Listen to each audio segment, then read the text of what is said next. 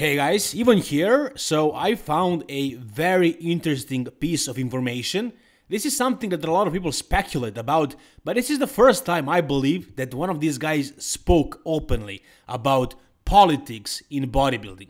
What you're gonna hear in a second is Muscle and Strength, the Menace podcast by Dennis James, in which Kevin Levrone speaks about what Joe Weider back in the day told him as to why he, Kevin Levrone, cannot win the Mr. Olympia. Why not Sean Ray, Nasser El Somebody, Flex Wheeler, Chris Cormier, whoever? Why always it has to be Dorian Yates?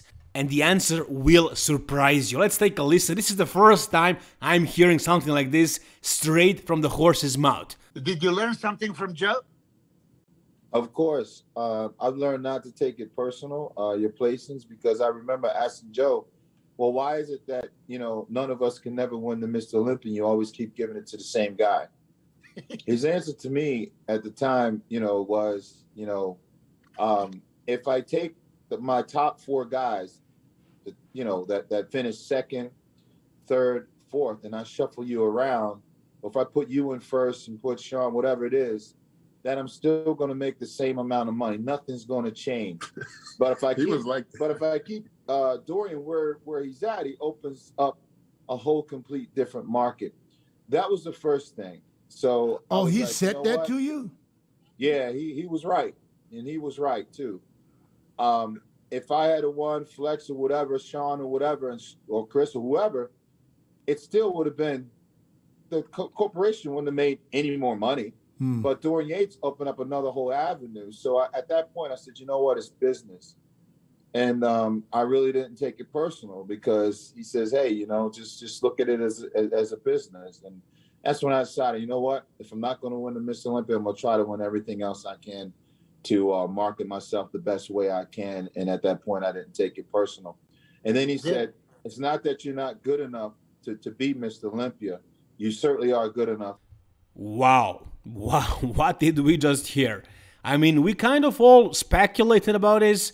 It was kind of expected, but still, hearing it from somebody who was actually there, somebody who was very close to winning that Mr. Olympia, but never really got to that point, actually admitting that Joe Weider, the father of bodybuilding, who was running things back in the day, actually told him precisely he is good enough to win the Mr. Olympia. Sean Ray might be good enough, Flex Wheeler too, Nasser El Somebody, but Dorian Yates staying the champion simply makes more financial sense. He is better on that position money-wise. It is better for the corporation. It is better for business of bodybuilding, of Mr. Olympia. Yes, it kind of made sense, but hearing it from somebody with so much integrity and credibility like Kevin Levrone, testifying basically that there was politics in bodybuilding, is kind of mind-boggling, really.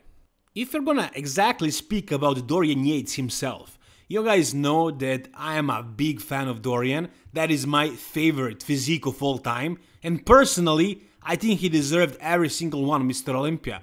But now, after hearing this, I'm not even so sure. I always felt like it was one of those cases of apples and oranges, because Dorian, he was, the pale white guy who had really gnarly conditioning, who was always grainy and dry, but he didn't have the bubbleness, the 3D effect, the roundness of the other black guys in the top, like Sean Ray, like Flex Wheeler, Kevin Levrone too, and Nasser, even though he was half Egyptian, he was still very round. He didn't have that flatter but dry look like Dorian. So I understand it is apples and oranges. Some people would like one kind of physique more than the other. And I heard so many times by the people who were watching the Mr. Olympia live that Dorian Yates was the most shredded human being they ever saw in person, and that you cannot see that on photos, that in person, on that stage, he was much drier, harder, more conditioned than anybody on that stage. And so even in 97 against Nasser El Somebody, Dorian pretty much had one arm left. His midsection was blown out, it was his worst shape of his life, and Nasser was looking amazing. Still Dorian won, and I felt like it was probably because Dorian was really dry, and I heard that it was his best conditioning ever. Still, he had so many flaws, though he did win. But look guys, we all pretty much already knew that politics somehow exist at a certain level at the Mr. Olympia. We even saw this last year at the Mr. Olympia. Big Ramy won, but was Big Ramy really the best bodybuilder on that stage, or was he simply the biggest bodybuilder on that stage and the biggest name in bodybuilding?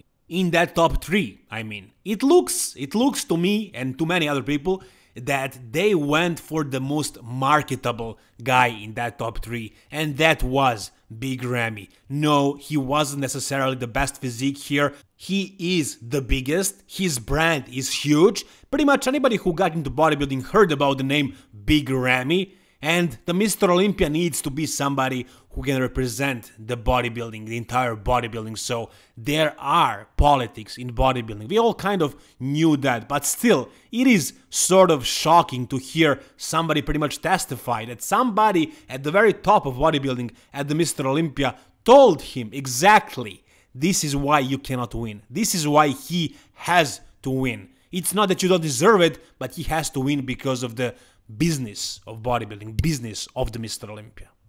Guys, please be my guest. Tell me in the comment section down below what is your opinion on this whole thing. Tell me what do you think about Dorian Yates. Did he really deserve to win all those victories? And are there still politics today in modern bodybuilding?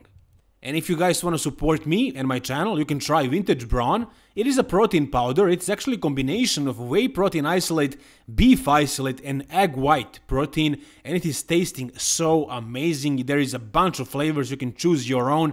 There is a link in the description of this video that will get you there. And for a 12% discount, just use the code EVEN. Thank you so much guys for watching. All the best and bye bye.